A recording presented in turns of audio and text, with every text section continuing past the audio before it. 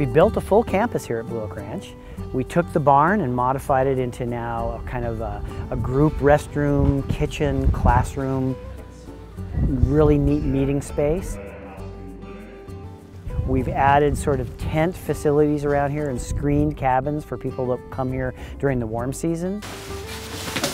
We've got some seasonal cabins for both faculty and their research groups, kind of dormitory style with bunk beds.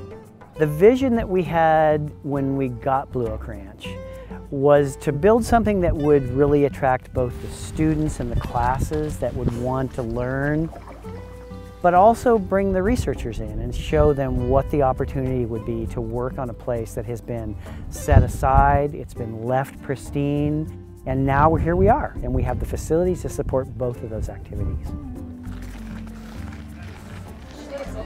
When I first started here, the max number of people we could really have is like 15. There was only one bathroom.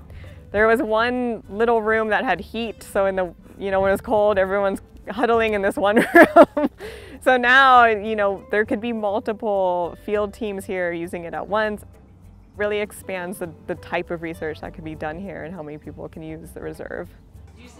Having these reserve system in California is so vital because we can really start to address a lot of these issues that we're concerned with, like biodiversity loss or climate change or what have you.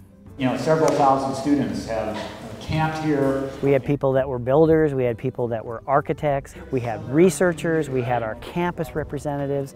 I think it's very important to mark the occasion and have all of those people who contributed to the vision and to make it come together be here to share in this. This area is totally perfect for doing research. My former boyfriend, he proposed here on this lake, and I said yes. Our family started here.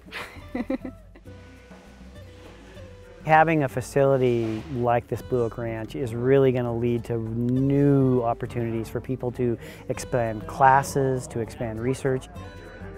I really see the research activities and the education activities really just getting a real surge of new users and new people to visit the reserve.